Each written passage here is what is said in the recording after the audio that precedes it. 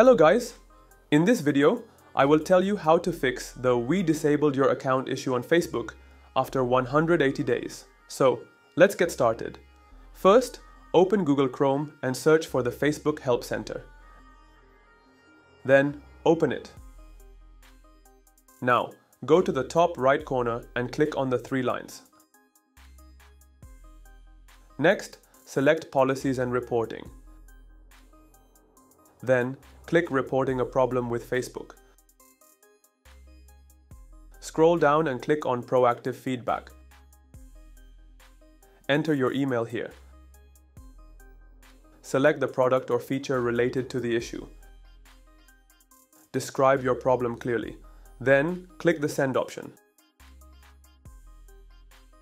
After that, Facebook will send a 6 or 8-digit login code to your email.